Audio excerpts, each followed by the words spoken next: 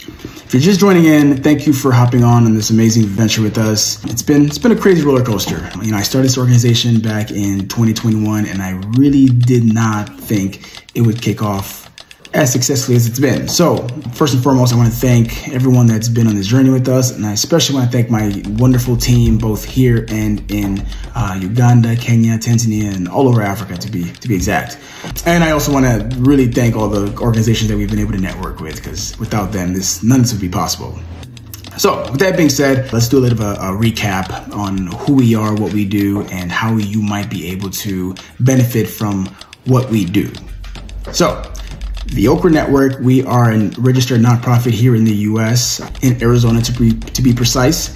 And we operate under three main goals. Our first goal is to create visibility for organizations working in Africa, as well as organizations working in African communities.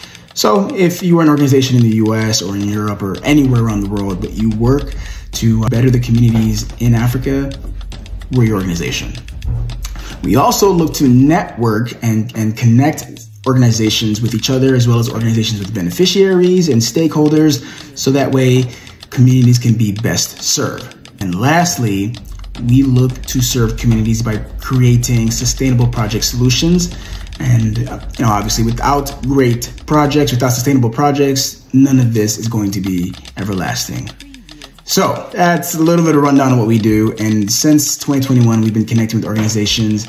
And early in 2023, we embarked on a few projects. The IT for Girls project, our Menstrual Hygiene project, as well as Amani project.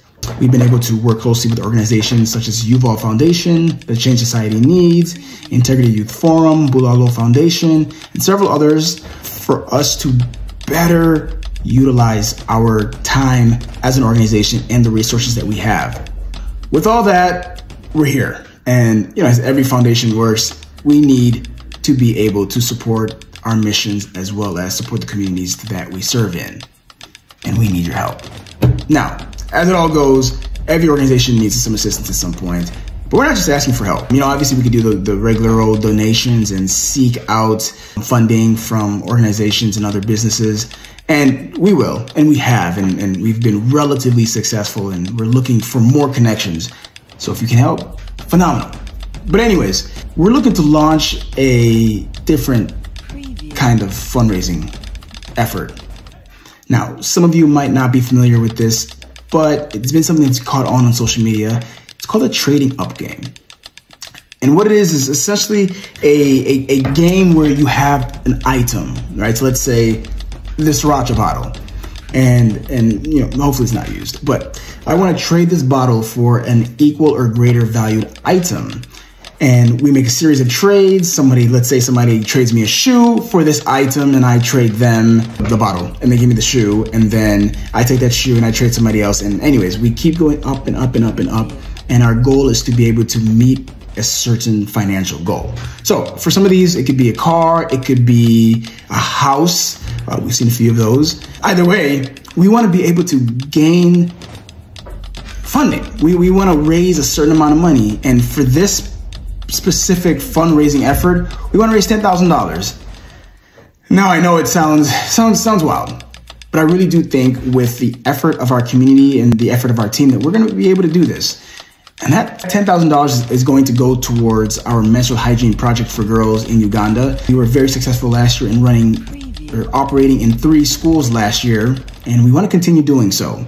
And we're looking to continue to build. We're looking to continue to implement these projects in different schools. And we've got a long list of schools that are looking for our support, and we want to continue that. We're going to link things below.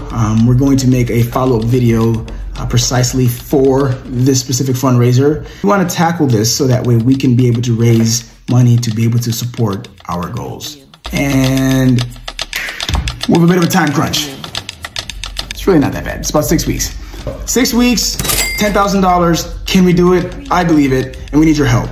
Okay. May 28th is Menstrual Hygiene Day, and we want to be able to kick off that week monstrously. We want to be able to do as much as we can. Our goal is $10,000, and $10,000 will support a lot of what we're looking to do for this specific project.